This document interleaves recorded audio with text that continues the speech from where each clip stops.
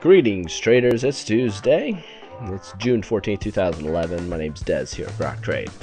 This morning, pre-market, we get some economic data. We have the PPI come in, increasing by 0.2% in May, which is the 7th straight increase.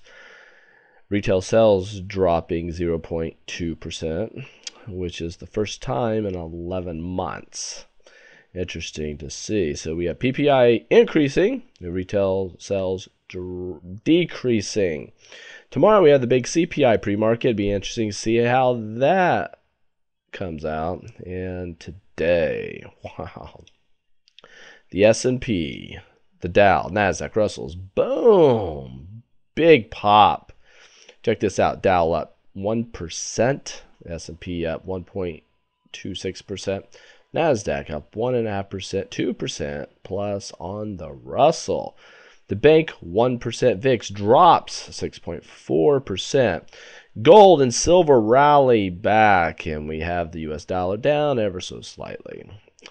And crude oil up 2.2%. Transportation index doing fairly well here. And we do see a nice support here on the Dow.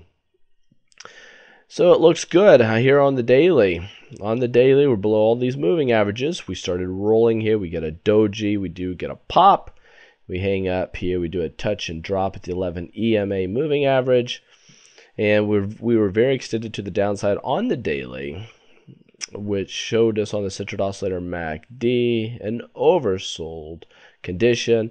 So it doesn't surprise me that we get a crossover here on the MACD line and the signal line with a nice positive tick on the histogram, and there it is shown in the price action.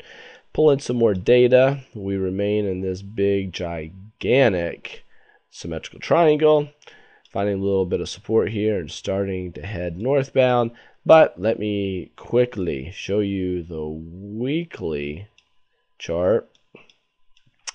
And we're getting a bounce here. So if you look at this, check this out. We have this big leg up, small leg down. Big leg up, bigger leg down. Okay.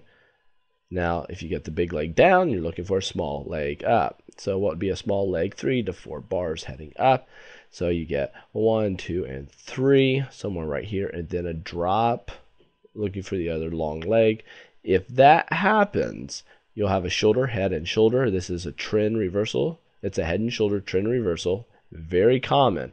And if we do get that, we started diving back below the 1300 mark, and then we crack that, we're in a lot of trouble. The monthly chart is telling us we need to be very careful holding any long positions. I do see a chance for the next couple weeks to be bullish, but after that, we could have some problems. I know I'm really early here on predictions, but I want to be the first to let you know. Take care and share us with a friend.